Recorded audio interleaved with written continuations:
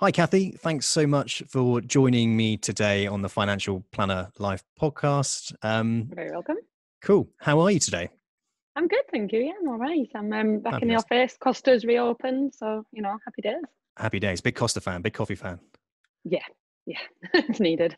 Where I live, I've got this guy. He's got this little hatch sort of creperie and sells Yeah. sells coffees, and he's kept open the whole of lockdown. So I've literally been keeping him in business. So Do you know we've got one called Hatch actually in Harry, Darlington, and yeah, the same, just there every day. And you not just because I've got coffee addiction, I'm doing my bit for local businesses.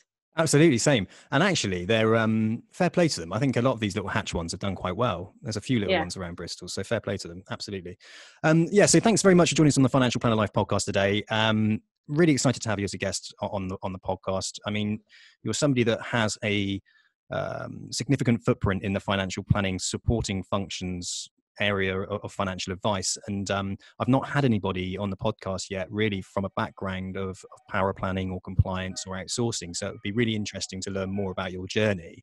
And I think it will be interesting for anybody who's currently a power planner and perhaps thinking about going outsourcing, and to hear your journey really and your story. So thank you for joining us. So the first, well, we won't ask any questions about COVID-19 and lockdown at this stage. I think we've done that to death, haven't we? So we'll move on from that. Yeah, we're back. I think we're all ready to move on from it. Yeah, we're all ready to move on from it. So the first question I always ask one of my guests is I'm really interested in finding out how you got into the industry. So can you sort of give me a little bit of an overview of how you got into the financial planning industry? Yeah, of course.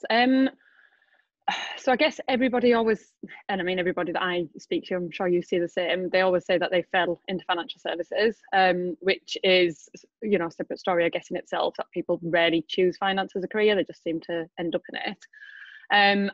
I think mine was similar in the sense that I didn't know what I wanted to do when I left college. I was working at Royal Mail at the time. I worked at the post office for 6 years actually. And I just thought, I've had enough of studying, I don't want to go to university, I'll carry on working here and figure out what I want to do. And about 6 months later, really regretted it, decided, I need to get to university to do something. So I did, I'd done business in college and I loved business studies, but I thought I'm kind of a bit sick of that. I actually really like reading. So I just did English with an English major and then a minor in business, which was good because it meant that I was doing something that I enjoyed. Actually just got to read for my degree, which was amazing, and carried on working at Royal Mail the whole way through. Then got to the end of my degree and just thought, right, now what do I do with 6 years Royal Mail experience and an English degree? And I had a boyfriend at the time, and his ex-girlfriend, she'd just received an inheritance of £100,000. And I remember him saying, she's received this inheritance and she's going to speak to a financial advisor to see what to do with it. And £100,000, this is what, God, how old am I now? 15, 16 years ago. I mean, it's a big amount of money now. It was huge back then. And it was kind of mind blowing to think that somebody in their early 20s had received £100,000. And I just thought, I literally just had absolutely no idea where you would begin, what the advisor would say to her. I'd never even heard of an ISA. So there was just, you're a young person, you've got £100,000, you're going to see an advisor. What does that look like? What do you do? And it just really, really piqued my interest. It made me realise that there was a massive area that I knew absolutely nothing about. Nobody around me knew anything about it either. And again, back in the day, this is before you had your business, so the only way to find a job was to look through the local paper, and there was a little advert in the paper for being an administrator in a financial advice firm that wasn't too far away. So I applied for that and kind of talked my way into it because I did want somebody with advice. But I guess I kind of sat in the interview and said, I already feel really passionate about this thing, even though I don't know what it is, and I know I can kind of throw myself at it, and I just need somebody to give me a chance, which they did. And the reason I say it's interesting, so people fall into finance. I guess I kind of did, in the sense that I didn't have a lifelong burning ambition before then to get into financial services. Years later, I did this coaching course where they try and draw out of you your leadership skills and how you've actually got to where you are. And something that, and they go right back to kind of your childhood and the things that formed you. And actually what came out of that was that ending up in finance maybe wasn't as random as I thought, and people maybe don't fall into finance as much as they think they do. The result that we got to was that growing up in a poor family and having no money meant that there was something inherent in me that I wanted to understand finance, and I wanted control of my own future, and then that's actually translated into a career in finance. So yeah, partly fell into it, partly luck of an ex-boyfriend's ex-girlfriend, and partly apparently just, you know, has been building up over years and years and years. So, okay, cool. So just kind of a recap there then. So you were at university, you were studying whilst working at the Royal Mail. So no interest in finance at that stage. There was no burning desire to become, you know, a financial advisor or to learn about the financial, you know, services or anything along those lines. No. Quite typical then. You finish your degree, you've done an English degree. Yes. Quite typical then. You finish it and you're thinking, well, what next? What am I going to do? You've heard somebody talking about a large sum of money that they're looking to invest, and that's made you think, well, how does that money get invested? Where does it go? Who's going to do this? And that then got you onto the mindset of thinking, well, what does a financial advisor do? So that kind of little drop into your mind then really sort of opened up the world of financial planning. So you approached. So when you went out there to then, as a graduate, you went out there to find a job opportunity. It's funny that you mentioned the newspaper, because I remember opening, you know, the newspaper up in the Evening Post, for example, and you'd go through it and you literally be job adverts in there on a Thursday. Yeah. So classic. Yeah, we found one in the office actually a little while back. It's quite weird. It's really weird.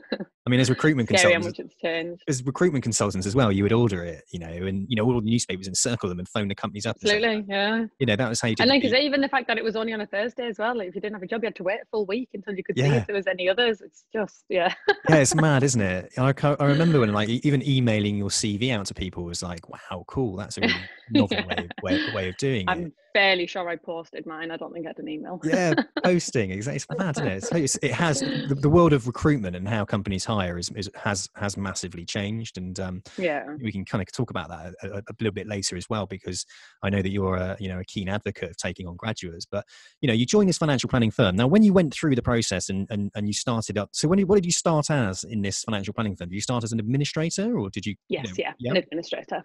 Yeah. Okay, and that was. And it was a small financial, I wouldn't say planning at the time, it was a financial advice firm. Yeah. They were in Bishop Auckland, so about 15-20 minute drive from where I was in Darlington. And they were very much just, you know, how financial advice firms were at the time. It was a number of male middle-aged financial advisors. Classic. And a number of female support staff. There was a lot of investment bonds going around. It was, you know, it just was what finance was at the time. And yeah, so I went in as an administrator. I was the administrator to the MD, who was it was his company. He was the main business writer. So it was kind of a bit of a mixed role of doing general financial services admin, so new business processing and dealing with clients and back office systems, but then also a bit of sort of general PA work to him and sort of managing his diary and everything like that. You know, post opening, there was a rota for taking your turns opening the post, and you had to block out hours every so often to stay back on a night and do all the filing, because everything was paper based. We used to put a lot of the files down in the cellar in a different building a few doors down the street. I mean, it just sounds like decades ago, doesn't it? I'm not that old. Well, it wasn't that long ago. So much, well, so much has changed, and interestingly enough, so much has changed. But there are a huge amount of advisors out there and companies that still are paper based, that still do things very old school. You know, I remember somebody asked if they could fax an invoice a while back, and we were just like, what are you on about? No, you can't fax me an invoice. What the hell's a fax machine? Stop it. So yeah, you know, okay, cool. So your sort of baptism of fire then, moving into like the financial advice world, was being an administrator, general PA by the sounds of it as well, to a director.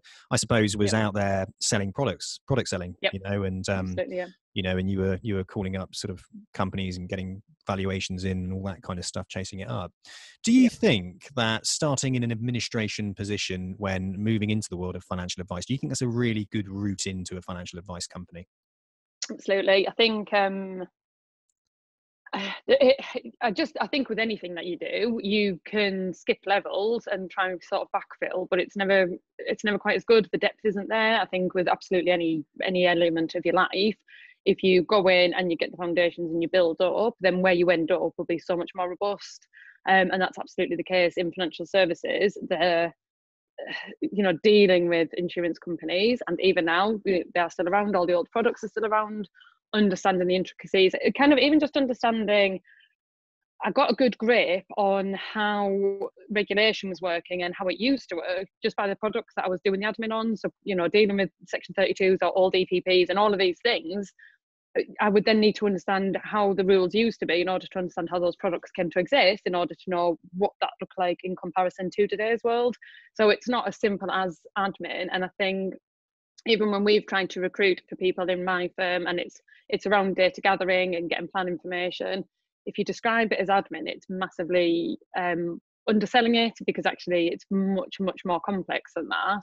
It's not faxing or photocopying or kind of doing day-to-day things. There's a lot of knowledge that you need to build up, and it just gives you a really good sort of grounding in finance, and then you can kind of build up from there. Nice grassroots level sort of introduction Absolutely. to what's going on, learning and understanding the terminology and the requirements, timescales, how to work with these external providers as well, and different different places. Okay, cool. So how long were you doing that role for, out of interest?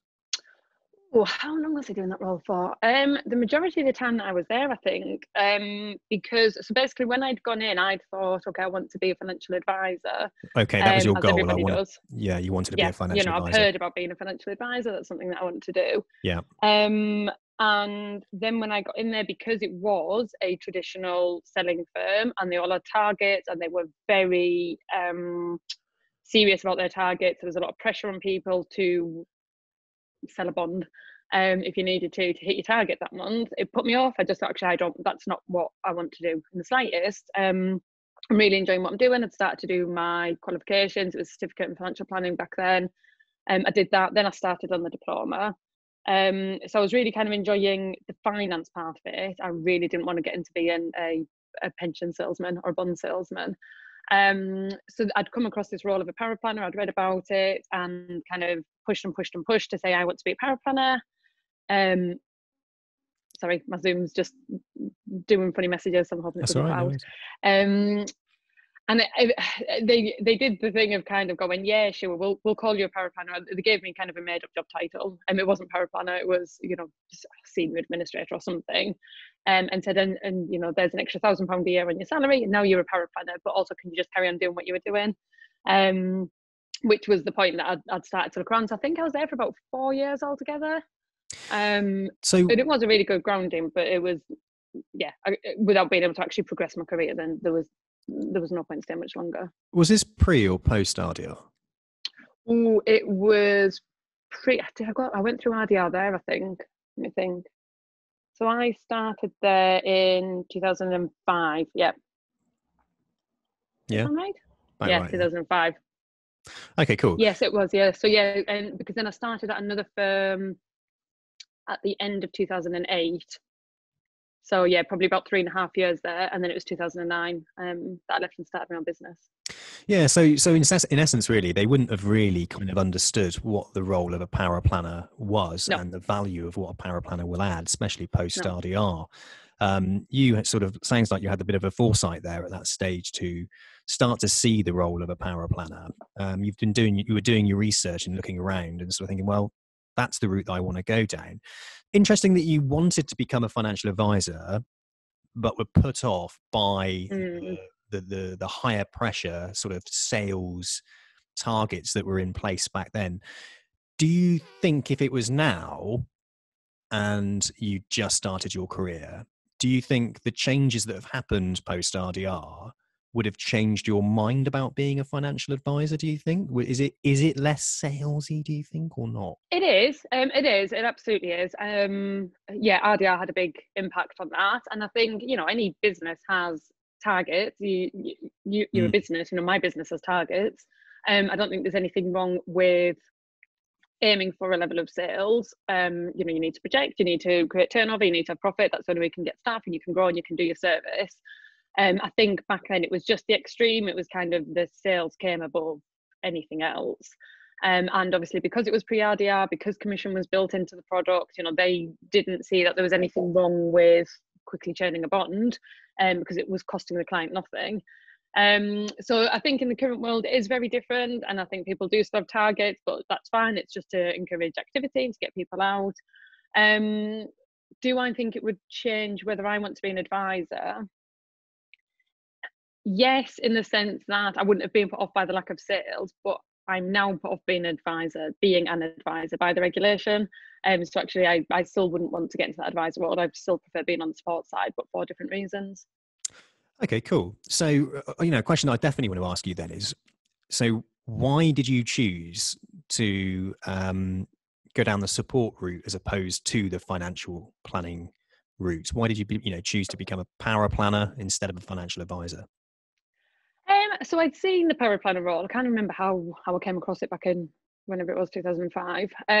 But I had come across it. I was just really enjoying my studies. I worked long hours at that firm. You just kind of work 7 till 7. That was the default, and then you'd go home and study. And I was new in my career, and you're just thirsty for knowledge, and you're learning, and you're soaking it up, and you're really enjoying it. And I'd got to the point where I could do my day job with my eyes closed. I needed more hours in the day because we were so busy, but actually it didn't challenge me. Whereas I could see that the paraplanning role would. I could take all this knowledge that I was learning and build them up every day and actually start to apply it. I could see how it would add value to the advisor.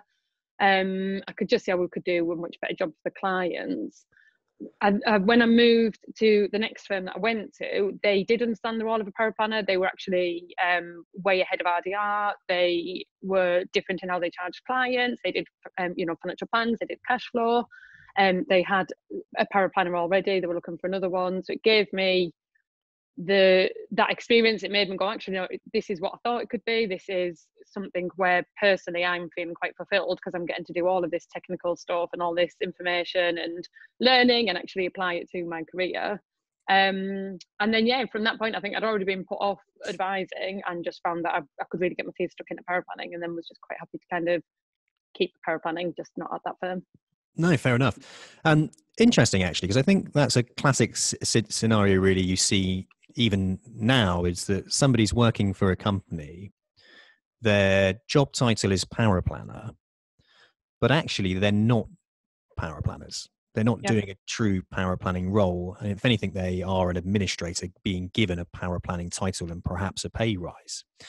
I always sort of challenge people in the role with the job title of paraplanner to explain to me what actually it is they do to consider themselves a paraplanner.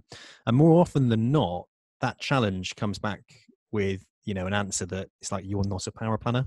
What you're doing right now is not true paraplanning. So you obviously felt that when you were in that role. You looked at this new company, they'd already had a paraplanner in place and established the role of a paraplanner. Were they a fee-based firm then at that stage? They were, well? Yeah. Okay. So it didn't really suit the kind of commission-based type outfit, did it? Paraplanning. It wasn't really like it wasn't a service really that was. No, it was just like I say, a glorified administration. Yeah, absolutely. Perfect. Okay, great. So all right. So you were working for that company. You left the first firm, got into the industry via an administration route. Very typical. Yeah. Still very quite difficult for some people to actually get into the administration role, but you talk your way into it by the sounds of it. Very convincing. Got into the right role. Then you moved. Then you thought to yourself, great. Don't want to be a financial advisor. Not for me. I want to be a paraplanner. I want to be support. I'm doing my qualifications. I'm learning a lot about the industry, and I'm really enjoying that side, the learning side of it, and then the research and everything that goes with paraplanning. Obviously, tick some boxes for you. You found yourself a new job. You stepped into the role of a paraplanner, a true paraplanning role. And how long were you there in that role for then? 8 months. 8 months. So a short time then. Why was that?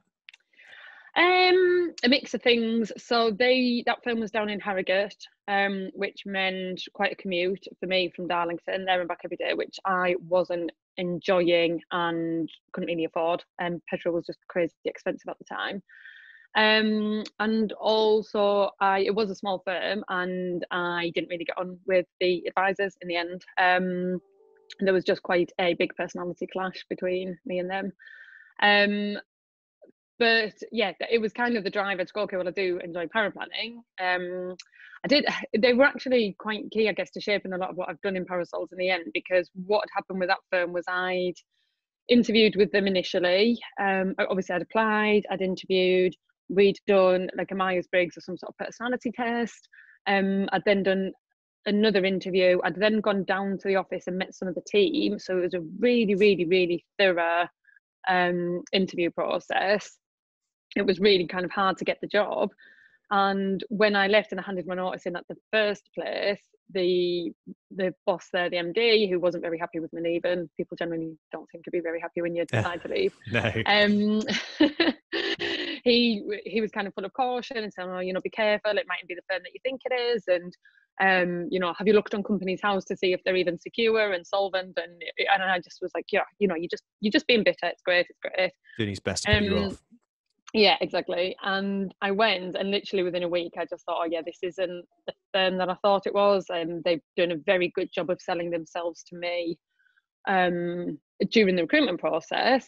And I've been so busy trying to sell myself to them, and I'm so kind of inexperienced in this recruitment hiring game that I don't know what else to do. But actually, it's not the company that I thought it was. Just in the sense that it wasn't right for me. It's kind of still going, and they've got employees and they're all happy, and so on and so forth. But absolutely, it wasn't right for me. And it's shaped a lot of what I do now. When I hire people in my company, I never want them to leave a firm to come and join my firm and to then go, oh, hang on a minute, this isn't the business that I thought it was. So I make quite a big point of saying that you're interviewing us just as much, and it's not a lip service thing. Like I've been there, I've done it, I've made that leap, and then thought, oh God, what have I done? And I also get them to come in and do a trial, even for kind of a few hours or a day, and say, I can tell you, until I'm blue in the face, that my company's amazing, but of course I'm going to think that it's mine. Come in, sit in the office, feel the environment, speak to the people, see what it's like, because I'd rather you decided now at this stage, if it's not right for you, than you make the leap, you quit a current role, you come and join us, and then kind of regret it. So yeah, it didn't work for me. And that's fine, because it gave me the push ultimately to start my own business, and also then shaped the way that I have kind of recruited and brought people on myself. Oh, great. So, okay, great. You are a business owner. You've set up the Verve Group, which is a group of companies, and we're going to sort of break that down and have a look at each of those areas of your business, why you set it up, and what those individual businesses actually do. Just prior to that, really, it's not everybody sets up their own business. Not everyone leaves university, becomes an administrator in a financial planning firm, does their qualifications, has a stint in Paraplan, and then decides, do you know what, I'm going to set up a business. I'm going to build an empire. Why did you do that? Why did you choose to leave employment and set up your own business? Why did I? Do you know what? It's one of those things. I don't know if you felt it. I think if I'd overthought it at the time, I mightn't have. There was a huge amount of naivety on my part. I was younger. I didn't have a child like I have now, so you can kind of make different decisions. I'd always felt, so I did business in GCSEs and then in college, and then a little part of my degree. I'd always found the business studies came very easy to me. I found that a very simple thing to grasp. I enjoyed it and I found it easy. They were where I got my highest marks. My degree, the majority of my degree mark was because I did so well in business, and I had to actually fight quite hard on the English side, probably because of the northernness. But Wait, what'd you say?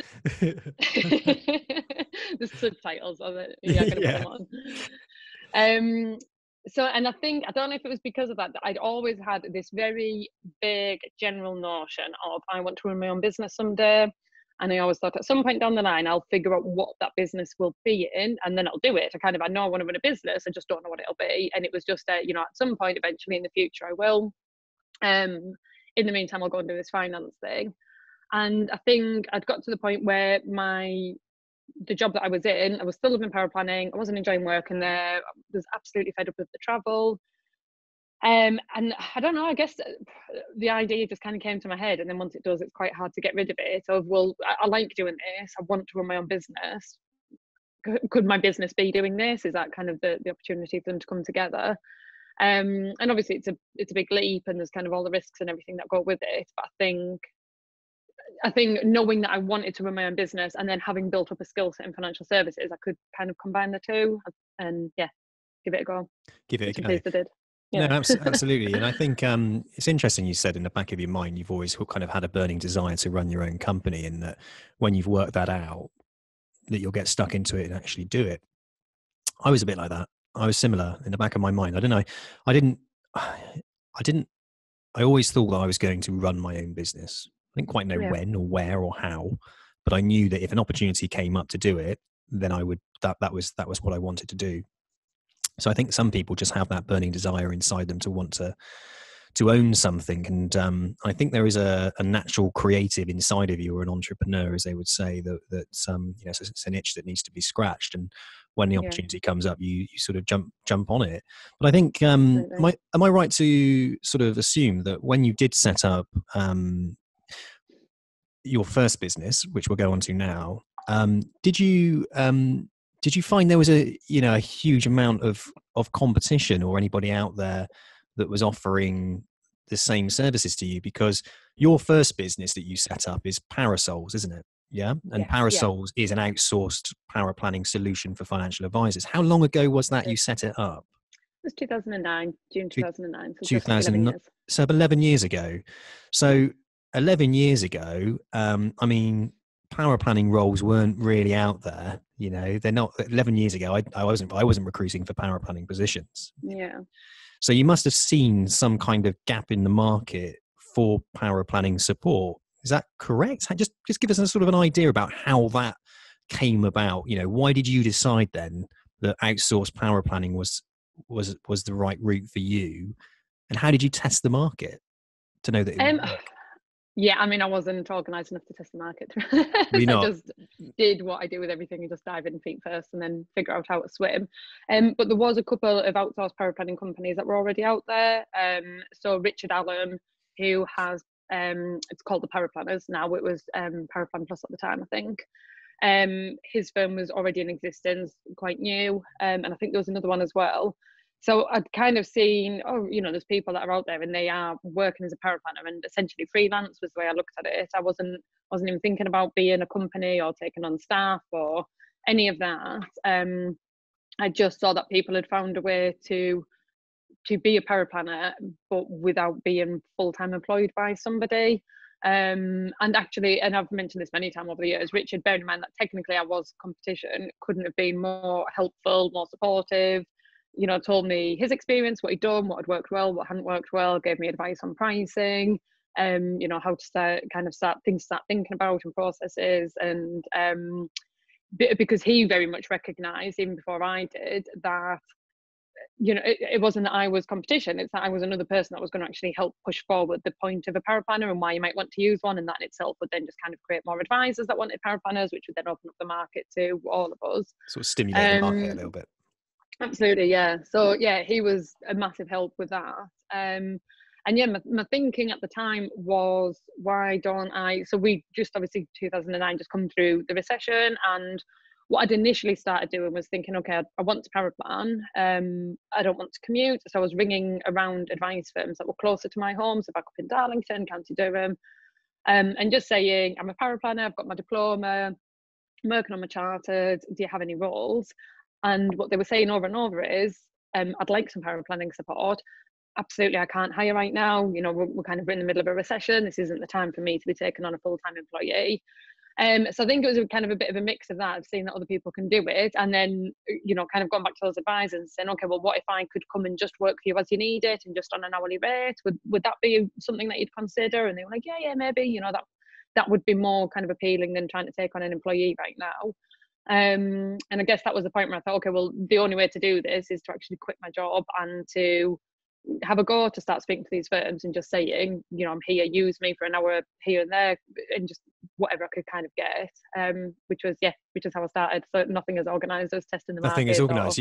Anything like that now. Yeah. So you yourself, you made a decision, right? I'm working as a paraplanner at the moment. I'm experienced in doing this. I've got a burning desire inside me to set up a business. Something drops and said, okay, well, I could do my own business, doing this. The recession, I remember, absolutely set up my recruitment business during the recession. The recession hit. you come off the back of that. People probably weren't in a position to be looking to hire people, but still needed some sort of paraplanning support. And you set the business up and started doing your own, I guess, marketing, if you like. You're going out to companies and speaking to them. Were you email marketing them? Were you phoning them up and selling? You were cold calling people? Oh my God. And you're not into that, are you, at all? No. No? I mean, I'm a paraplanner by nature. I am not into picking up the phone and speaking to people. So I handed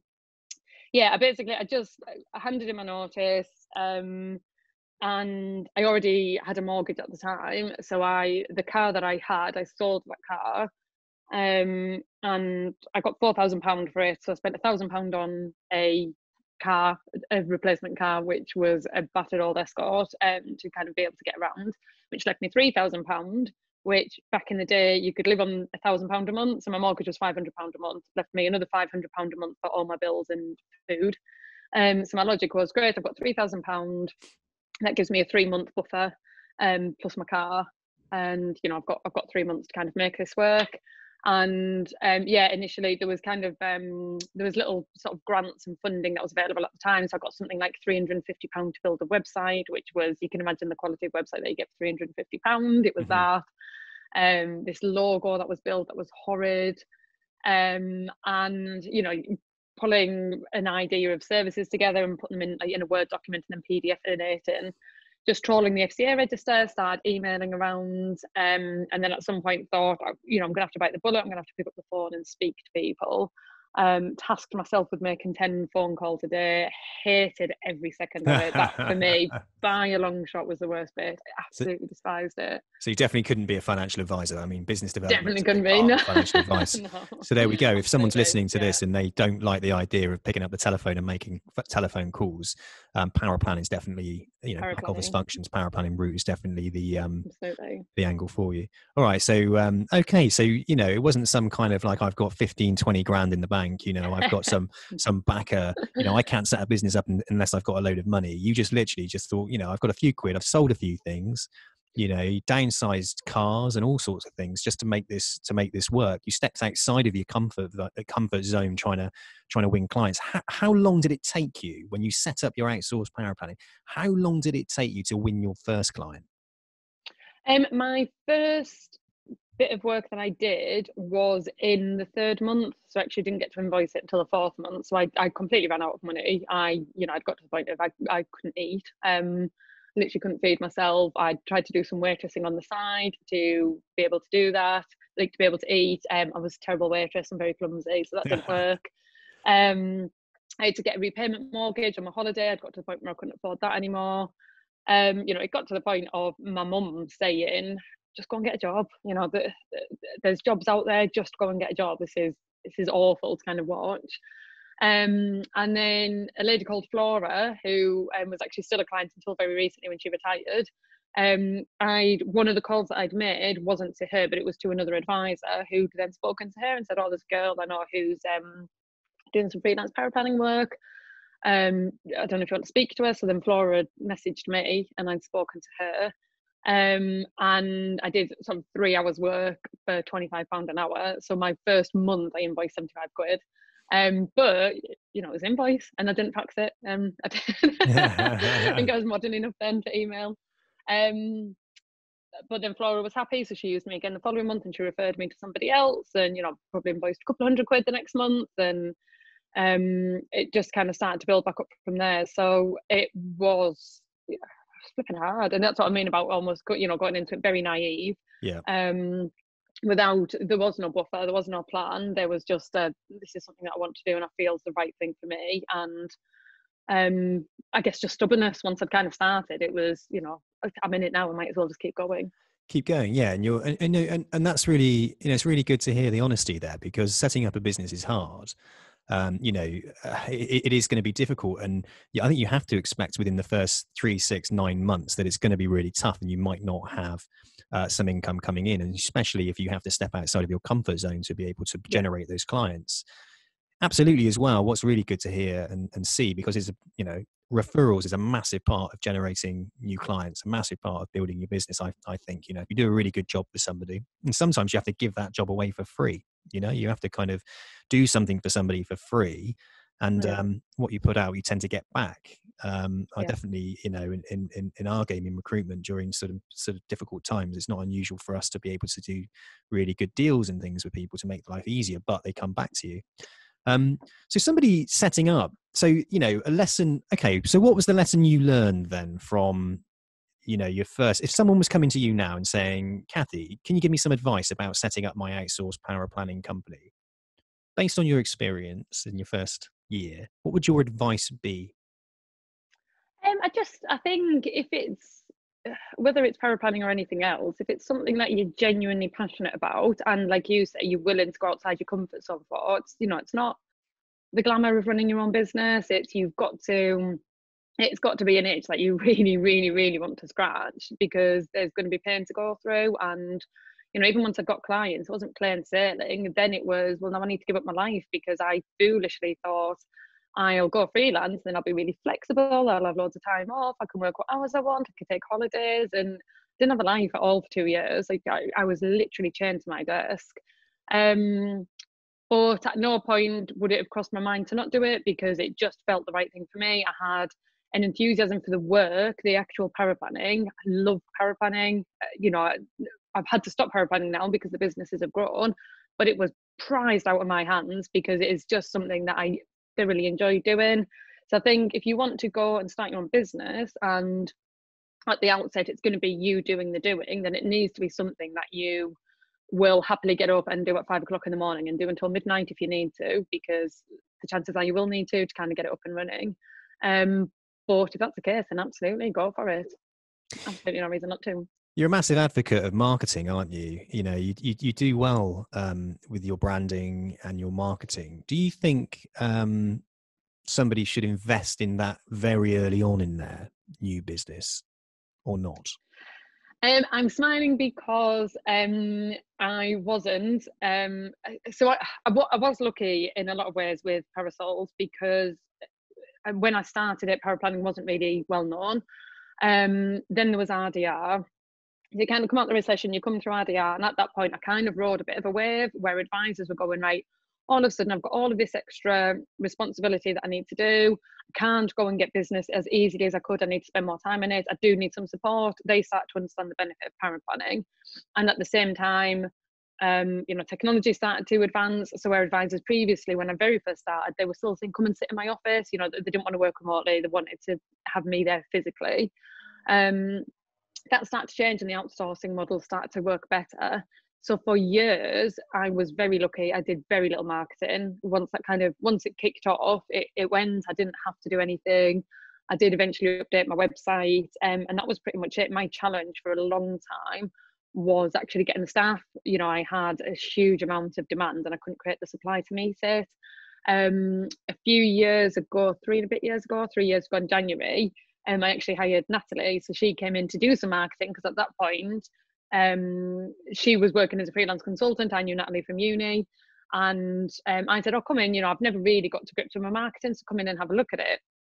So she came in and she sat down and said, right, okay, so, you know, talk me through your challenges, what's your problems? And I said, oh, you know, we've got too many clients. And she was like, oh, no, yeah, you don't need marketing. Why am I here? This is madness. So then what we did was got into, okay, well, what's the problems? How can you help? And then realised that it was the recruiting, and that in the previous couple of years I'd taken on a couple of graduates, and they'd worked out really well, and they'd trained up.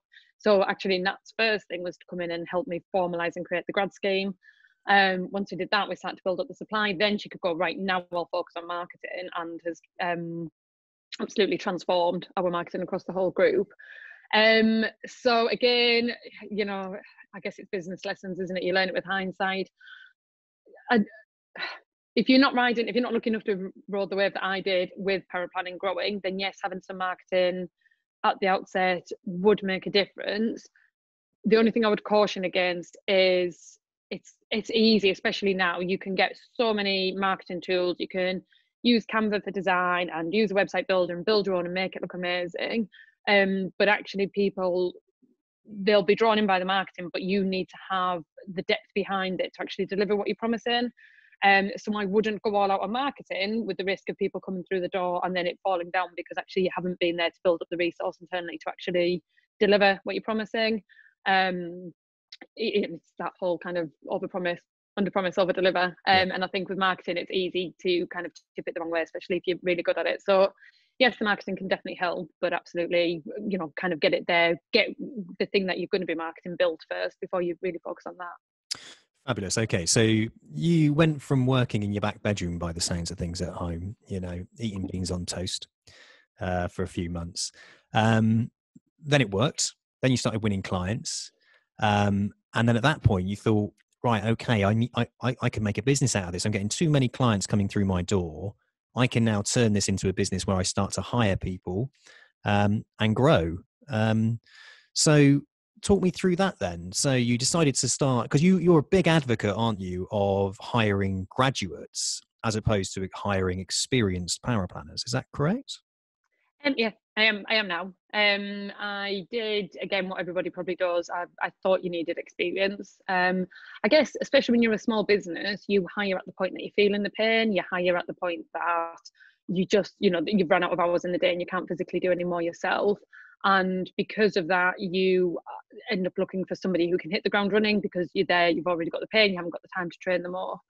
My first hire actually was Jo Campbell. So she's again still with us now. So she and I worked together at the original firm, the older school advice firm in Bishop Auckland, and she was still there. And again was feeling very frustrated, was doing the qualifications, wanted to be a paraplanner, was being held back even though this was a few years later. And took a massive risk to come and work with me. Initially I was still in my living room. I didn't even have a spare bedroom. I worked in my living room, so I'd kind of said, you know, can you come and work in my living room with me? Eventually I took on a kind of a little 2-person office, and that was the point that she came.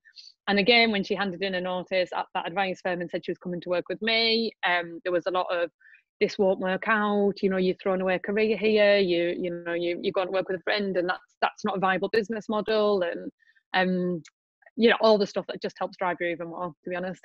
So she came. So what was lucky with Jo was that she's smart and switched on and could learn. She already had the basics, but she wasn't already experienced because she couldn't get the experience to where she was. But I knew that I could work well with her because we already knew each other really well. And, you know, we were good friends. So she came in and kind of trained up with me and just essentially mirrored every single thing that I did. And, you know, we used to share a phone in the middle of the desk, and we just kind of pass it backwards and forwards when clients rang, like, yes, I'm just putting you through. And then, but that was brilliant. Hires after that, it took a long time to get right, because exactly what I was saying, we'd get to the point of feeling the pain. We would need somebody.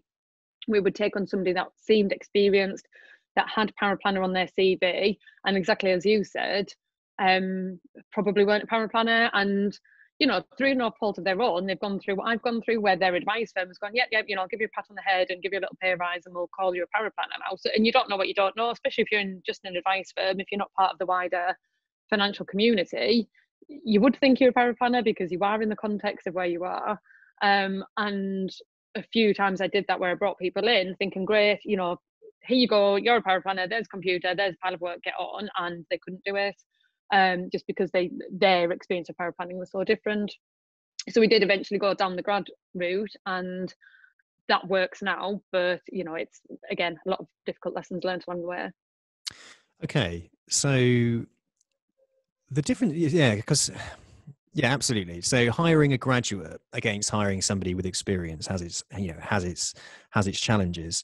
Do you find like an experienced power planner that's perhaps worked with one company or perhaps a couple of companies and work quite closely with say a financial planner, do they struggle in that outsourced model where you might have to manage multiple relationships with different personalities and different wants and needs, or is it all pretty simple and straightforward?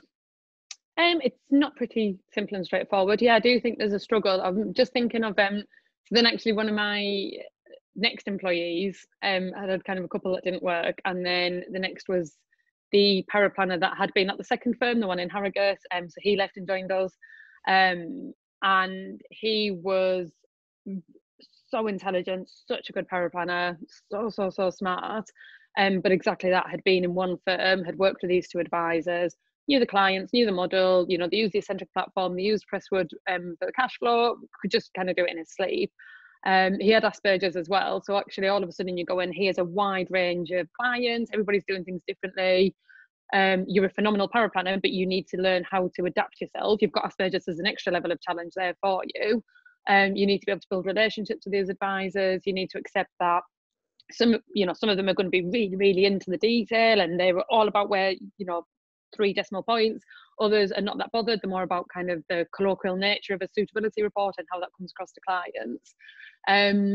So that was a steep learning curve for him. But like I said, for somebody who had challenges adapting anyway because of his Asperger's and had come from that environment, he still managed. And I think more than managed, I think it's the thing that can stop you from getting bored. If you are very good at your job, if you've done all the qualifications there is to do, sitting in one firm and just kind of doing it day in, day out, at some point you'll lose that challenge. But actually working on an outsourced basis, and getting to deal with so many different providers, platforms, clients, advisors, it's the thing that means you've still got that core of paraplanning that you love, but the flexibility to actually just still give you a kick up the bum every day.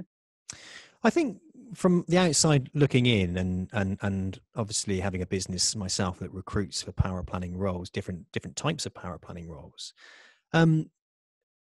the role of an outsourced power planner is very different to an in-house power planner, especially around client facing. Yep. Because you guys aren't sat in the office with the financial advisor that you're supporting. You can't perhaps go along to a client meeting. Now, not all financial planners like to bring their power planners along to the meetings, but what we're starting to see with some of the smaller, more boutique firms is that they're taking this kind of family office type approach and bringing in the multiple people within the business that can say, well, he's your power planner and this is what he does, and or she is going to talk about what they do and all that kind of stuff. So you're sort of taking, that's not happening. So if someone's outsourcing their power planning to you, do you think that the firm is missing out on something there, or not? Is that an objection that you come up against at all when you're trying to win a new client to use your services? It's never been an objection. It's never been an objection. Typically advisors will use us because as a paraplanner, sitting in on a client meeting is brilliant. The work that you do as a paraplanner, there'll be an extra level to it because you've heard the client's own words, you understand exactly what it is that they need. You'll approach that case and that file in such a different way. As a business, it's not necessarily the most efficient way. Paraplanners aren't cheap, and actually advisors aren't cheap, and then you put 2 of them in a room together. It's not always the most efficient. So the majority of the time when advisors are outsourcing their paraplanning, they're looking at efficiencies, they're looking at kind of getting through all this work, and they're quite happy for the relationship to be with the advisor. Having said that, COVID's happened, and as much as we don't want to kind of go and focus on it too much, one of the things that came off the back of it was that we'd said, well, okay, all of a sudden advisors are now meeting with their clients via Zoom. They're not sitting in their office with them, they're not going to houses, they probably won't for quite some time. And if they're sitting in on Zoom, why don't we sit in on Zoom? As their power planner, there's absolutely nothing stopping us. I can apply branding, which has the advice firm behind me. So to the client, I look just as much an employee of that advice firm. And again, you're then getting that full benefit. So for the advisor, instead of doing a Zoom call with their clients, coming back, doing the meeting notes, sending the case to Parasols, uploading all the information, telling us what they've discussed, and doing it all back, we can actually just sit in on the Zoom. We're there as a representative of the firm. We're taking the meeting notes. We're asking the questions as we go along. If we know that we're going to need it from the client. You finish the Zoom, you have a quick debrief with the advisor, and that advisor just goes off and forgets about it. And we're there, we've got the knowledge, we know what's happening, and you just pick it up. So I guess just like RDR changed the way everything worked then, I think COVID is, and the way that we're working with advice firms is already changing. So that kind of relationship I think will continue to evolve. I think the recording of client meetings is got to be a benefit, hasn't it, to the industry? I know that there are some FCA requirements now where meetings are recorded, and a lot of advisors used to be like, I don't want to do that. I don't want to record my meeting. It's going to make people feel really uncomfortable. Actually, what you said there, and I think what COVID's definitely brought in, is this: more people are using Zoom, more people are using video chat. I love the fact of what you just said there, that you can also jump on their meeting, because it doesn't matter where you're based. You can just jump on their meeting. You are an extension of their business. if need be, you can sit on their website, you can sit on their team page as well. I'm sure you're doing. I'm on so many advisor websites. I absolutely. I googled you. I thought, she's got more companies than she's letting on. But yeah, so you can be that extension, can't you, of their team? They don't have to have somebody in the office. And I think it is a highly competitive role, paraplanning. It's very difficult for a firm of any size to really attract a paraplanner. They are constantly getting their heads turned because the salary keeps going up. I mean, it's not unusual in London at the moment to get 55, 60K for a chartered paraplanner, and that is turning people's heads. So the security of keeping that person in the job is it is a risk to a company, and I can see the benefit of outsourcing it to a paraplanning firm. I outsource a lot of the tools, a lot of the processes in my business, and what I love about it is you pay by the hour. You pay for what you use. You don't have to worry about holiday pay, sickness, and anything else that really comes with hiring somebody, the responsibilities of managing that person, for example. And I think if you're somebody that wants to focus on what you're doing, the work that you're doing, and you don't want to have to turn your head and think, oh God, I've got no business for that person to do. They're sitting there twiddling their thumbs. This is costing me money. And you can start to get resentful. I think the outsourced model is perfect. And it's about just really over time building trust with that person. I mean, I outsourced some stuff to India, and it took me time to really kind of build the relationship. But now the relationship's in place. It works beautifully. Yeah, exactly. Yeah. It works beautifully. And I think that's another thing that COVID will do. So it is that when you're outsourcing, you need to build that relationship. And I used to always say to advisors, you can't just outsource a problem. You can't just think, oh, well, this doesn't work, so I'll make it somebody else's problem. It's still your business. You own that process. You own that issue. You can use external resource. You can collaborate. They can work together. But you can't just go, well, here's a problem. You deal with it as an outsourcer. That won't work. But actually, if you work together and you do build that relationship, then absolutely it can work, as well as having somebody in-house without, as you say, all the stuff around it. And I think another thing that's come off COVID is, again, people were just used to, including me, we've got beautiful offices here.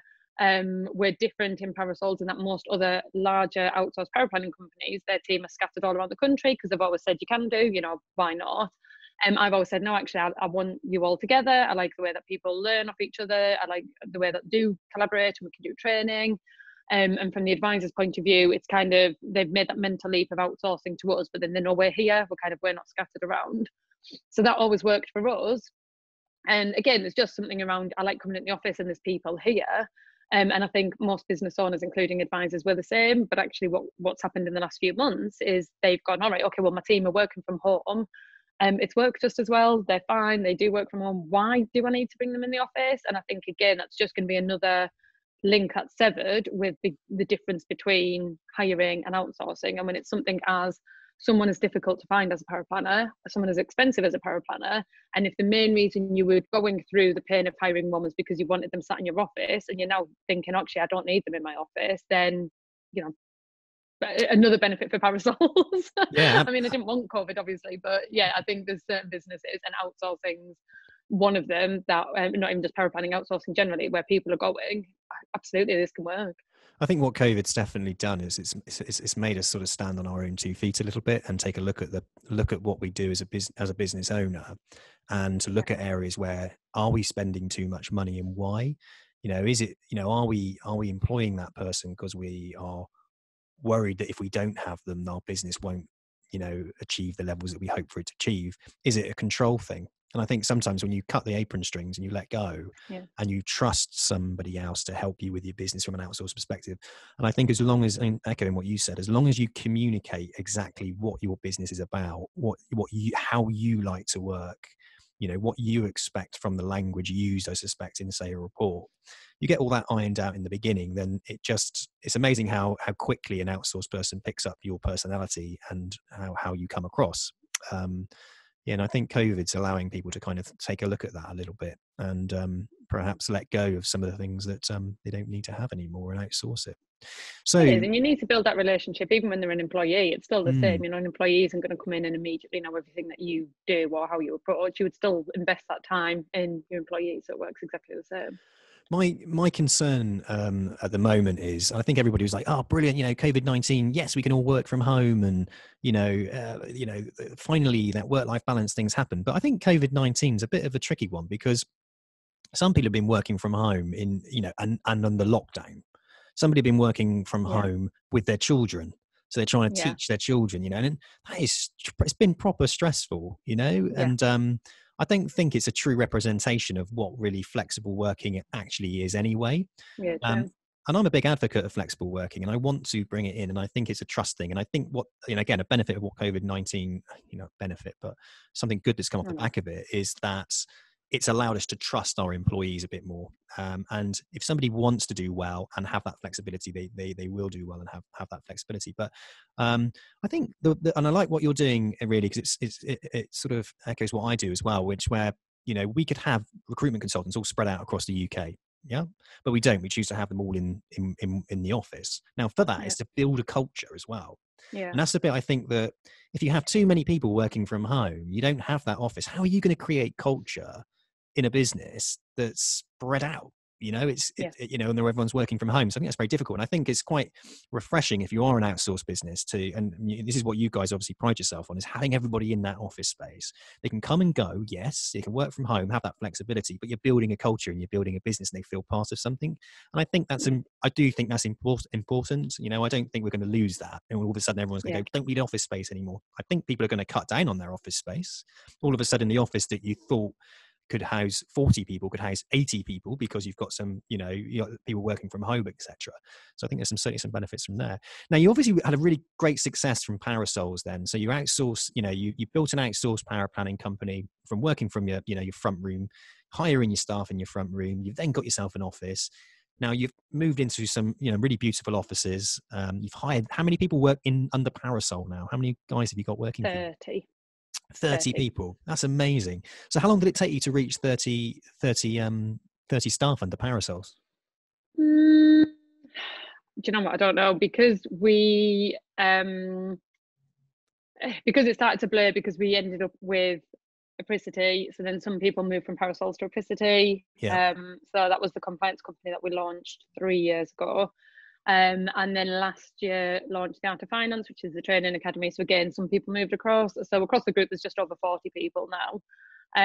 But yeah, they've kind of, I guess it's one of the exciting things actually for people is that some have come in and they might have come in as a paraplanner, or they might have come in as a grad, and they've trained up, they've done their admin, they've done paraplanning, they've got the qualifications. And being part of the Verve Group, they've then been able to try different things. So they've, tried compliance. Holly's just moved across to Art of Finance. She's actually now taken all that paraplanning knowledge and building training courses for other paraplanners as part of the Art of Finance. So yeah, it's quite transitional. People have kind of moved across to different businesses. Okay, cool. So absolutely. So just so the listeners to understand, so you own the Verve Group, yeah? So Yeah, underneath the Verve Group, you've got Apricity, and we're yeah, going to go on to that now, which is compliance, yeah, outsourced compliance. You've got Parasols, which we've just talked about, which is your outsourced power planning company. You've got 30 people yeah, working under that at the moment. That sounds like a fantastic business. And you've also set up the Art of Finance, which is a training and development company. Sort of so say financial planning firms or financial services firms can use your services to train their staff. Is that correct? yeah, yeah. Cool, excellent. So Parasol set up, that's all up and running, fantastic. And then you had the idea of setting up Apricity, which is the outsourced compliance. So why is there a need for outsourced compliance? So with Apricity, what happened was I had my little boy. I was on maternity leave. Because I have issues and I'm easily bored. I was bored on maternity leave and was thinking about what challenges I had in Parasols. And at the time, the main challenge that we had was the advisor would use us as their paraplanners. We would do some work, we'd send it back, the advisor would be happy, the client would be happy.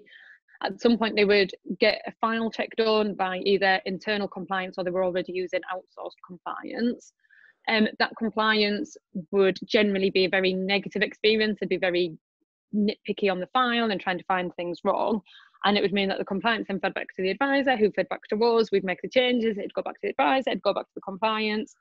And while I was sat there with a newborn who sleeps a lot, so that was the mistake I made. I was like, oh, this child thing's easy. They just sleep all the time. I'll come up with a new business. And I was sat thinking what my pain points were in parasols. It was this whole, the initial process, dealing with the advisor, the initial paraplanning was absolutely fine. We'd nailed it. It was working brilliantly. It was the mess that came once compliance got involved, in this sort of triangle that happened. It wasn't efficient for the advisor. They were then dealing with two separate parties. So I'd started to think, can compliance not be done a bit better? It feels like a very negative thing. It feels like a necessary evil to a lot of firms, but actually, if it's necessary, then why is it evil? Why are we not all working on the same page, compliance advisor, paraplanner, to just make sure the client gets the best possible experience and the best advice for them? And I also at that time thought it's a very manual process. Everything is done with a compliance professional going and sitting in an advisor's office, blocking out a day, going through their files. How were we at this point? It was 2016. How were we not using technology to do some of this? So that's where Apricity came from. It came from the desire to just improve the way that all the different parties worked together. Compliance being a big block for a lot of people, and to use technology. So I came back from maternity leave when my little one was 3 months old, and just kind of got straight in the office. Got Rory Percival in, who just left the FCA. Got some external compliance consultants to say, okay, as paraplanners, this is what we'd look from compliance. As the FCA, what do they want to see? As existing compliance consultants, what's the reality? You know the day-to-day challenges. What does that look like? And then use that to just kind of with a blank piece of paper. It's completely different to my experience of starting parasols, where I just thought of it in.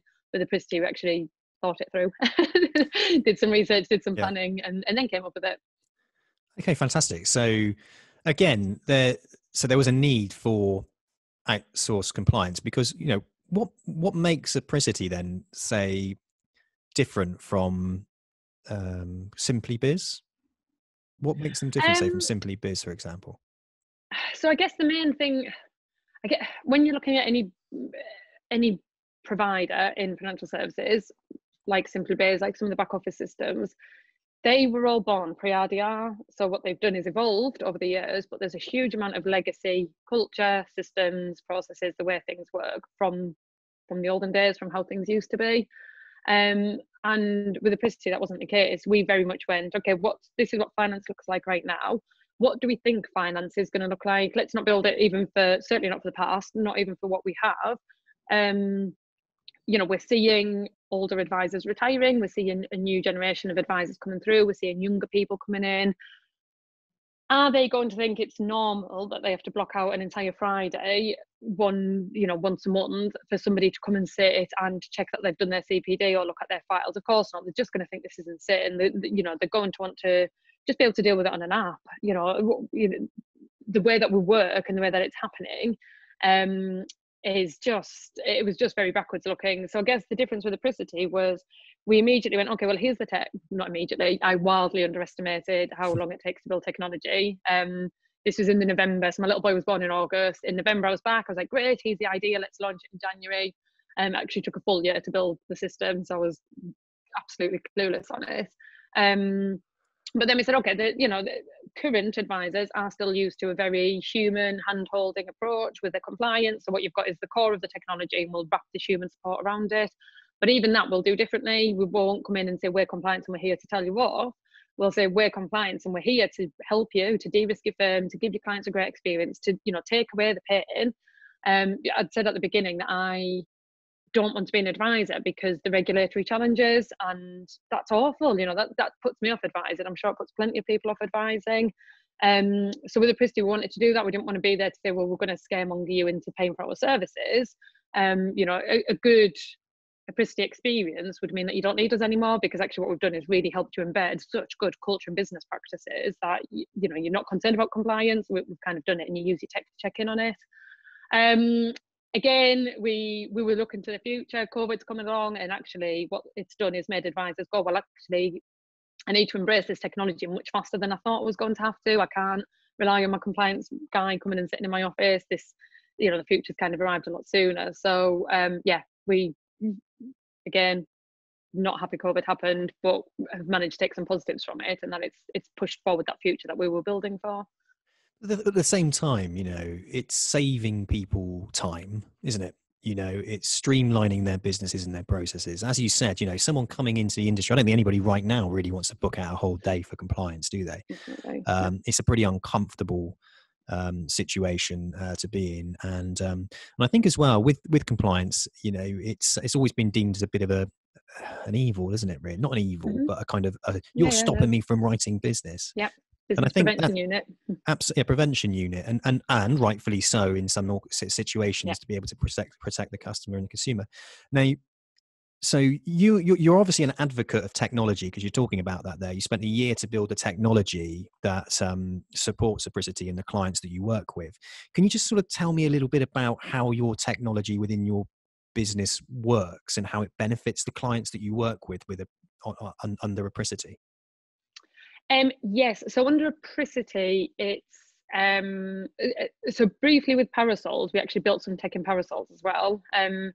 Once we had a few paraplanners and quite a few clients, it was not easy to manage it. And obviously outsourced paraplanning didn't really exist, so there was no outsourced paraplanning tools on the market. You just had to take like an existing project management system and try and kind of shoehorn it into what we were doing. So that didn't work, so we actually had our own system built on parasols, which is ready for a refresh now. But gave me my first experience of saying, and that was built completely different to Apricity. It didn't take a year to build, it literally took a few weeks. It was so simple. It's kind of evolved since then. But it gave me my first experience of going, for my business to work well, for me to be able to deliver the service that I'm promising, there needs to be something in between us and the advisor. It can't just be this kind of manual, whether it's emails or cloud services or whatever.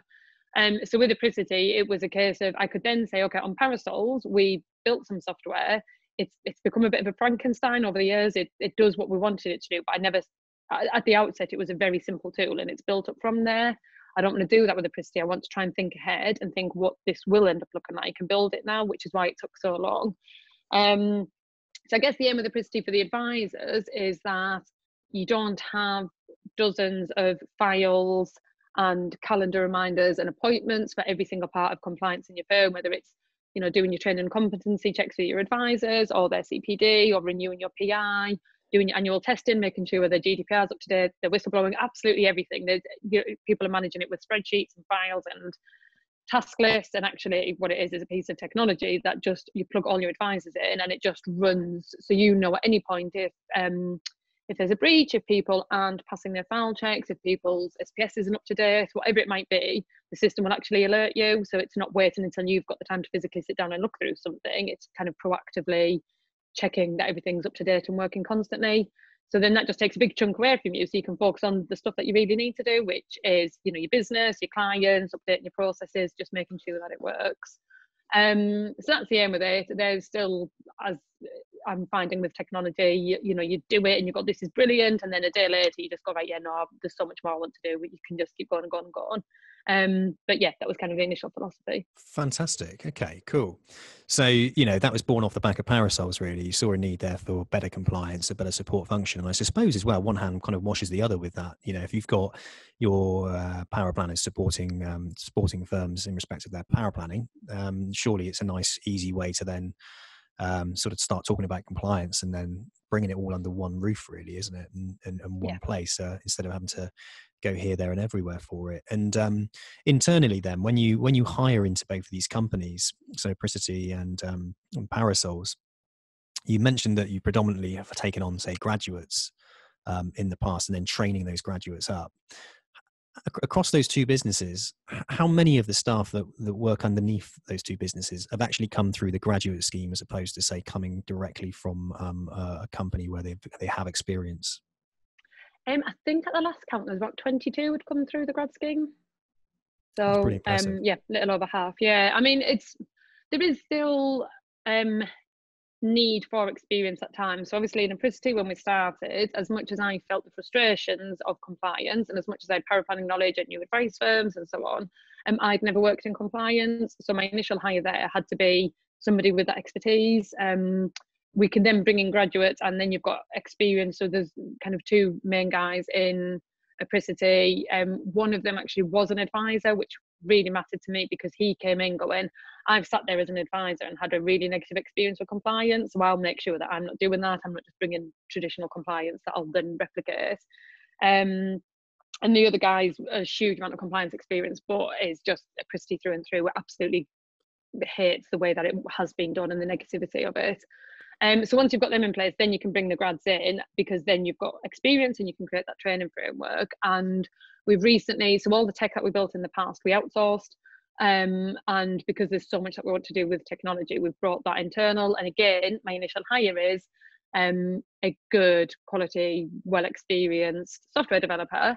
And when we next open the grad scheme, we'll bring in junior, graduate developers, because now I've got that experience for somebody to bring them in and train them off. My preference is to hire based on values that you were talking about, culture. You just can't replicate it. You can teach people, in terms of paraplanning, I can teach people to paraplan, but their values need to align with the company. And with software, or my first compliance hires, that's the hard bit, because I can't hire based just on values. I do have to rely on their experience, because I need them to build it up. But once you've got that in place, it's brilliant. You can bring people in, you can train them, they learn your way, that you've got a good personality fit, and you've got people with the right kind of resources to be able to do that. Fantastic. So you're big advocate then of taking on grads over experience, as long as you rightfully bring somebody in with a bit of experience, somebody who can kind of head it up. And then hopefully that person then can become a mentor or a guide, a trainer to the less experienced guys, but who have the right attributes to make it in Apricity or Parasols. Yeah. So the grad scheme for you has worked really, really well. A lot of companies in financial planning, especially financial planning, do seem to struggle with taking on a graduate. They want experience over anything. They have to have 2 years experience, or they have to have level 4 diploma.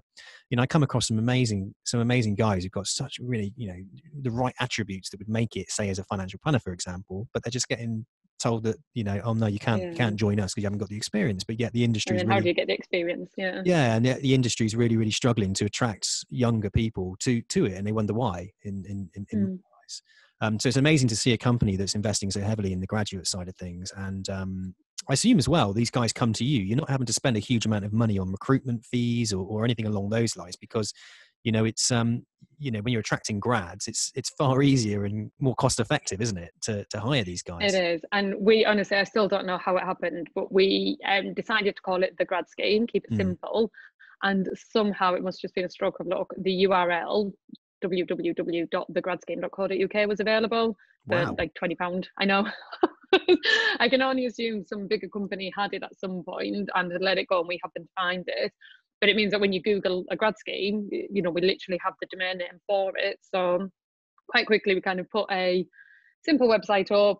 Your challenge then was, the first roles we were recruiting for through the grad scheme was Paraplanner. So your immediate challenge is, even if grads come along to it, they're going to say, well, what's a Paraplanner? Why do I want to do that? So we had to be really sort of tongue-in-cheek with our sort of messaging around it and explaining what a Paraplanner was. But then where we got to pre-COVID was that we were bringing in 2 cohorts a year. So April and October we were running them.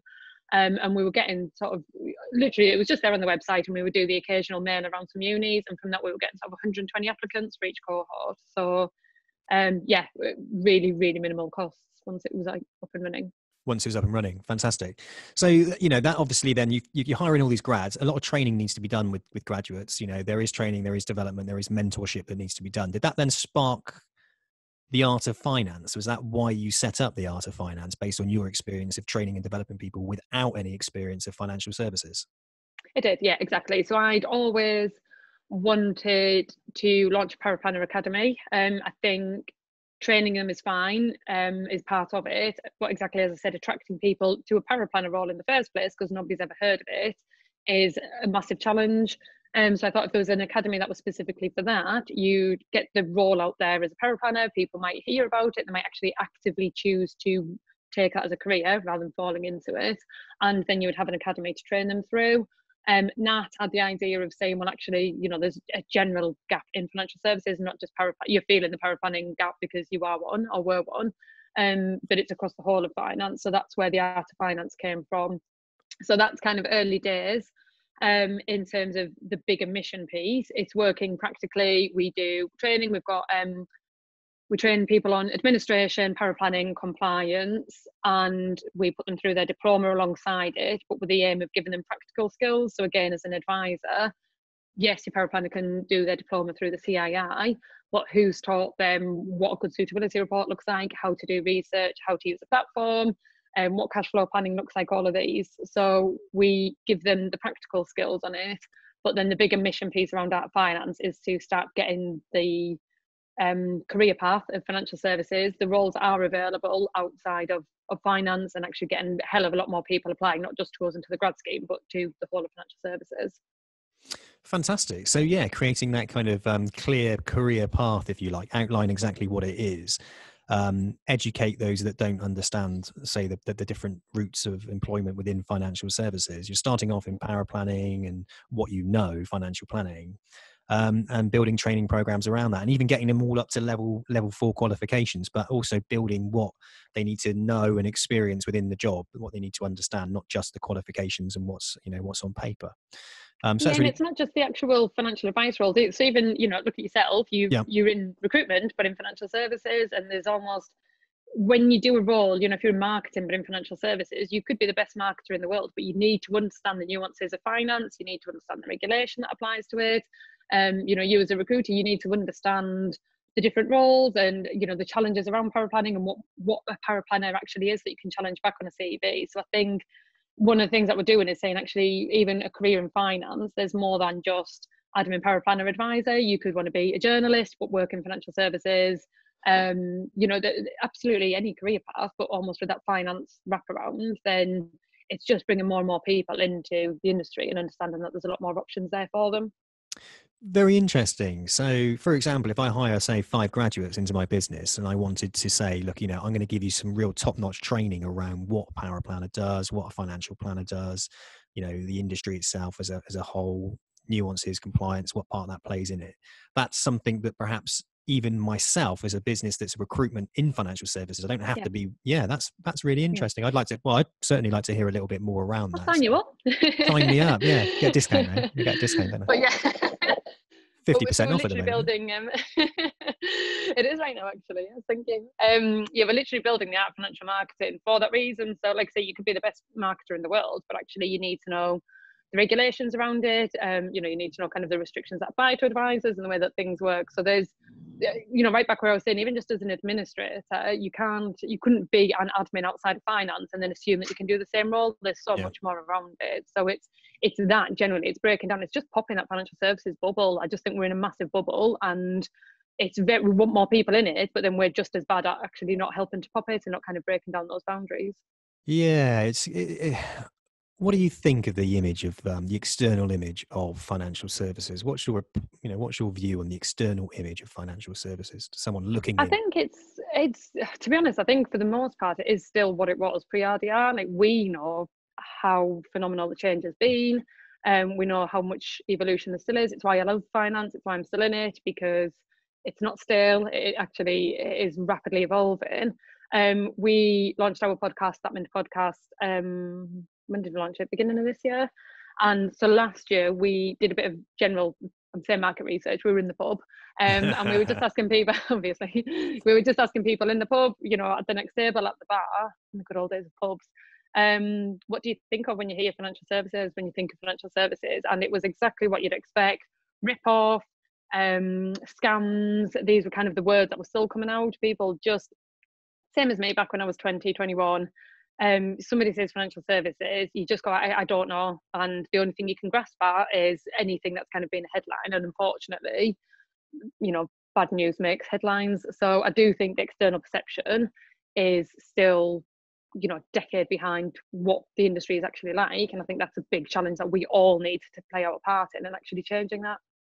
So what are you doing to change the perception of financial services then? So the Verve Group came about because by last year there was the 3 businesses, the Parasol, Simplicity and the Art of Finance, and I wanted a way to kind of pull all of those together to have a consistent message. And Verve Group has 2 visions. So one is to support good quality financial advice firms. So that's through doing their paraplanning, their admin, their compliance, helping them, helping them grow, helping those business owners to really develop and thrive and train their staff and get them, bigger and bigger and bigger, because that'll just push the industry out. But then the second part of the Verve Group's overall vision is to pop this bubble, and is to start to get out there and let more people realise how good financial services is, either as a career, because I genuinely think there's amazing career options, or to not be afraid to go and get financial advice. There is so much that's kind of overwhelming around it and daunting, that people, they leave it until far too late to get advice. I think it's not something for them. They haven't received an inheritance, so why would they need it? So with the art of finance, we're pushing on the career side and getting more people involved and trying to have this fresh, funky, different image, which, like I say, is early days. There's loads we want to do, and actually breaking down the misconceptions around getting financial advice is what the podcast is for. So that means the podcast is Joe and I, with financial services experience, but really going, we're not traditional, we're not middle-aged men in suits. We are two generally drunk, and I'm appreciating that there's a theme that keeps coming up, but we're two generally slightly tipsy girls who do work in finance and actually look at this. Let's talk about a mortgage, or let's talk about a pension, and let's make you realise it's maybe not as scary. So a long, long, long way to go, but something that we're really, really passionate about at Verve. Fantastic. Well, the vibe that I'm getting from the Verve Group, okay, is very forward thinking, very much interested in simplifying the processes and making it easier for financial planning firms or financial services firms to run their compliance or run their paraplanning. Big emphasis on training and mentoring staff. You aren't all about having somebody with the top-notch experience. You will take on a graduate and you will bring them in, and that your training, your development, your mentorship will get them to the levels that they need to. You want to pass on that experience as well, and of what you've achieved in setting up your business, because you have achieved. It sounds like an amazing business. I mean, from working from your front room to now having, how many staff have you got now? 40 staff. I mean, that's amazing. So, you're an outsourced company here that's looking at, it's got 40 staff, and you're running compliance, you're running paraplanning, you stepped into the training development side of things, and that's coming, that's kicking off. Not only that, but you're looking at marketing, helping support marketing for people as well. So you're becoming this one-stop shop for the financial planning industry. And I think it sounds, like a really forward-thinking, interesting company. And I love the fact that you've brought out the Mint podcast as well. The Mint podcast is all about, as you said, a couple of girls having a drink. You're not middle-aged men, talking about the ins and outs of a bond or anything like that. You're just talking normal language to somebody who might not have a great understanding as to what a mortgage is, or how debt works, or what a financial planner really does. And you're bringing that piece in again to educate people about the realities of financial planning. And at the same time, why perhaps they might be interested in a career in it, that it's not boring, it's not stuffy, it's actually very forward thinking. I mean, a lot of these tech companies, fintech companies, there's so much happening in finance. It's a very, very interesting time to get into it. But I think it's just, as you said, perception from others is that scam this or scam that, you're all a bunch of crooks, and that will naturally change. And I think younger people as well sometimes overlook finance for something a little bit sexier. They don't consider finance industry to be sexy. But what we're seeing more now, and what I love is especially within my sort of bubble, which is financial planning, you're starting to see way more, and mainly women actually, stepping up and talking about behavioral psychology and the behavior science, and why you might, what fears do you have around money, and really starting to explore the kind of health and well-being aspects of what managing your money can do for your future and how great it can make you feel. I mean, that there's a lady called Catherine Morgan actually, who's got a podcast called In Her Financial Shoes. I think, she's doing really good things from a marketing perspective and a personal brand perspective to be able to bridge that gap between how we think about money. And there's lots of others that are coming up and doing that as well. And I think anything that can do that is an absolute Brucey bonus in my eyes. What does what do you think the future holds for you guys then? Because obviously you're doing really well by the sounds of things. But what does the future hold for the Verve Group? Where are you going to take it, Cathi? Oh, who knows? I mean, I never thought I would take it to where it is. So you probably gathered I'm not one for overly planning things. I very much go with what feels right. I tend to find either gaps or itches that need scratching and kind of go at them. I think, like I say, with the overall mission of the Verve Group, we've just started, and there is so much there. I think until the point that I really genuinely feel like I can create a group of companies and people within those companies that can have an impact on financial services, and it's not going to be overnight, you know, it might be sort of 10, 15, 20 years before you really genuinely see. I quite intentionally call finance an industry still, because it is still, but I know that there's a lot of people that are really pushing towards making it a profession, and I think we will get there eventually. A big thing in Verve Group is to, and one of the things that we're going to be kind of pushing over the coming year in particular, is to say to all of these firms that you've all got the same frustrations, you all want to see finance developing, you want to leave kind of the bad old days behind us, you want to get new people in. It's time to, you know, almost put your money where your mouth is. Like, what are you actually doing? What's, you know, the firms that are still saying, I only want to take people on if they're already qualified and experienced. Well, you're not helping. We can help you. Let's give you a framework. Let's find you some graduates. Let's give you some training courses. You know, let me actually give you, because that's what puts a lot of firms off bringing in graduates. They haven't got the structure. I didn't have the structure, and it took a long time to build it and then to get it right. But actually, if I can give you the structure, get some of these new people in, start having these conversations, because us all talking about the problem, but then still doing the same old thing isn't going to change it. So yeah, I think that's going to be the focus for Verve Group for a while, and ultimately it might expand outside of the UK as well. Oh, fantastic. Longer term plans. Thinking about well, why not? You know, it's so many firms nowadays go international. We're international. You know, we recruit in the UAE, we recruit in Hong Kong. We've started doing working with a fintech company in the USA.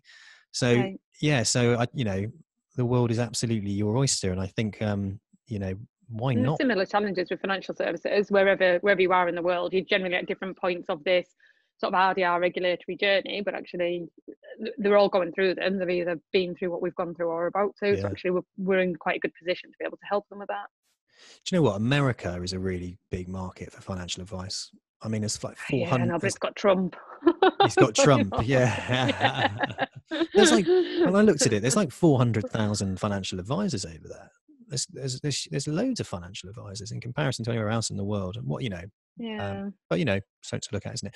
Amazing. So yeah, great stuff. Well, thank you for your time today. You know, thank you for sharing your career to date. Obviously, we could talk for hours about that, but I think you've given us a really good insight into really how you started out, which was, you know, leaving university, struggling to find a job, selling yourself to get into that job, starting at grassroots level as an administrator, working your way up and sort of understanding the role of what a paraplanner was, making the decision that you wanted to become a paraplanner because you really did know that you weren't a salesperson. You weren't somebody that wanted to go out and win clients and sit down with them, and you were driven by targets and all of those typical types of things and money, etc.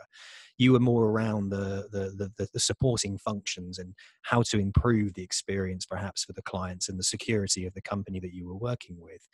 Went off and had a burning desire yourself really to run your own business, set yourself up as an external power planning company at home, and you know, found it very hard for the first 3 to 6 months, you know, very close to perhaps giving up, or someone giving you some advice to give up. I think it was your mum, wasn't it? Saying, you know, why are you doing this? Go get a proper job. But, you know, you stuck at it. And, you know, the realities of it is when you run your own business, regardless of whether or not it's a supporting function, you're going to have to do some sales calls, aren't you? And that's what you had to roll your sleeves up, get your hands dirty and make some sales calls. And that's exactly what happened. But once you did it for one person and did a deal with one person, then another one, the referral systems worked. You built up you took on somebody, built up a company now that's got 40 people. You've moved from outsourced power planning into outsourced compliance, into outsourced training. You're becoming this one-stop shop for the financial planning industry. And you're a massive advocate of graduate hiring, and 80% of your staff have come through the graduate scheme. I mean, that's a huge amount of success, and I think an excellent role model for any other financial planning company or financial services company that are looking to grow their team. And without a shadow of a doubt, they should be checking you out to help improve their processes and get some advice on definitely how to do it on an external basis. That kind of gives me an overview. But no, thank you. real pleasure talking to you. And thank you. And take care, and maybe get me on your Mint podcast. Ask me Do you some know questions. what? I actually will. Yeah, I'll sign you up for your courses first, and then I'll get you on that mission. Yeah, I've got to spend some money first. Well, I'm definitely interested in those courses because they sound quite interesting. So definitely want to talk about that. So brilliant. Have a lovely day, Cathi, and thank you so much for your time today. Take care. Cheers. You too. Bye. Thanks, Sam. Bye. Bye.